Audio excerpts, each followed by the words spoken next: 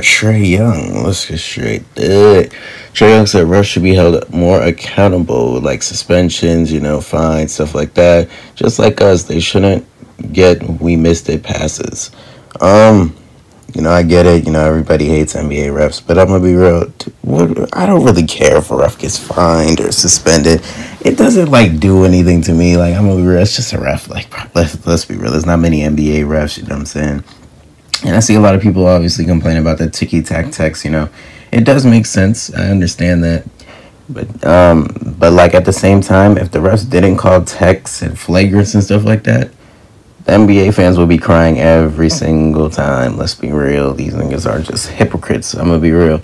If someone pushes Steph Curry or says something bad to Steph Curry or a Giannis or I don't know, whoever else is a golden boy in the NBA, fans are going to start crying. I see why the NBA does what they do, you know what I'm saying?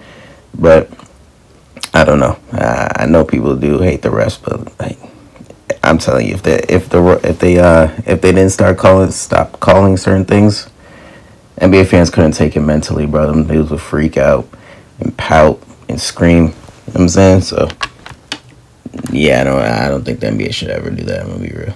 It doesn't make sense. They're not. It's just a ref. You know what I'm saying? It's a ref. Oh man. In another news, Mitchell Robinson is still upset. I can't lie.